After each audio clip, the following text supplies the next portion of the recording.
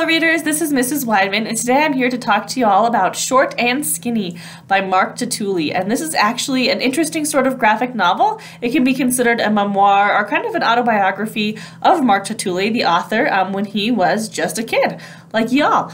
So this book actually takes place in 1977, and for those of you that didn't know, in 1977 something groundbreaking and super exciting happened, and that is the first ever Star Wars film aired nationally in theaters here in the United States. And so Mark Tatulli, as a young middle school student, went and saw this movie and quickly became obsessed with the film, loved everything about Star Wars, the universe that was created, and all these other wonderful details that George Lucas included right in these films. So because George loves them